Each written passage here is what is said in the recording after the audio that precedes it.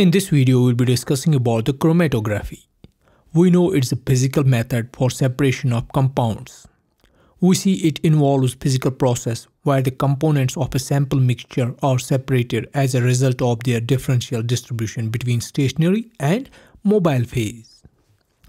In order to understand the chromatography, we have three important terms to remember: stationary phase, mobile phase, and analyte. The stationary phase is fixed in place either in a column or in a planar surface, for example silica.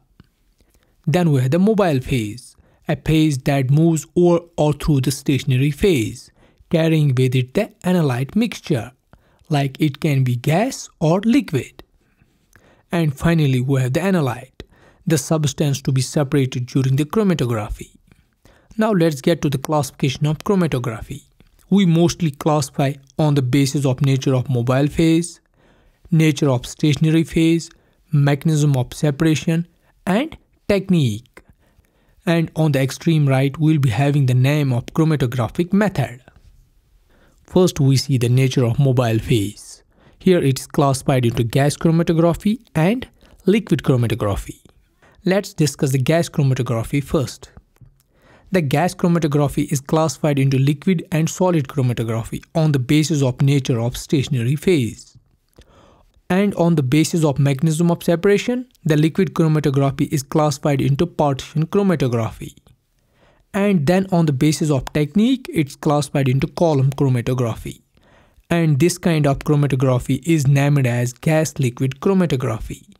Now moving towards the solid chromatography, which is classified into adsorption chromatography on the basis of mechanism of separation.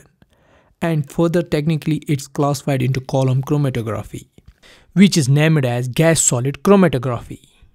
Now let's move towards the liquid chromatography on the basis of nature of mobile phase.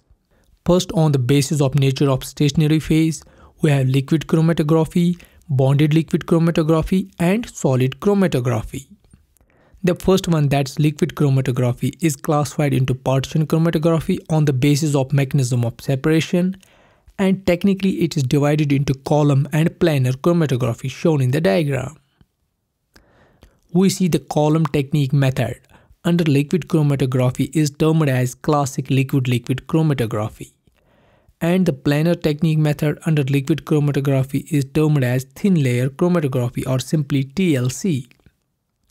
Second one under stationary phase is bonded liquid chromatography, which on the basis of separation is classified into modified partition chromatography, and technically it's classified into column and planar as usual.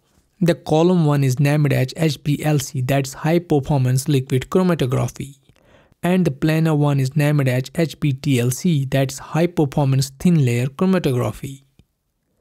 Now getting to solid stationary phase, which is classified into adsorption chromatography on the basis of mechanism of separation, and further classified technically into column and planar.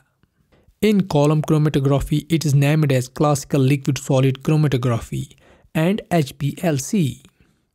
Whereas in planar technique, we have three common methods, that's TLC, HPLC, and PC, that is paper chromatography.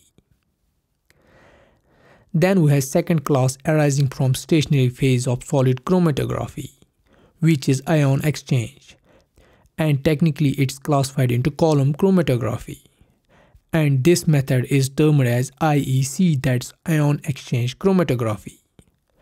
And the last class arising from stationary phase of solid chromatography is the exclusion chromatography under the nature of mechanism of separation, which is technically classified into column chromatography. And we have two methods in that: EC, that's exclusion chromatography, and GPC, that's gel permeation chromatography. So this is what chromatography is and its classification in detail. I hope you like the video. If you like it, give it a thumbs up. Do consider supporting my work on Patreon or YouTube, and make sure to subscribe to the channel. Thanks.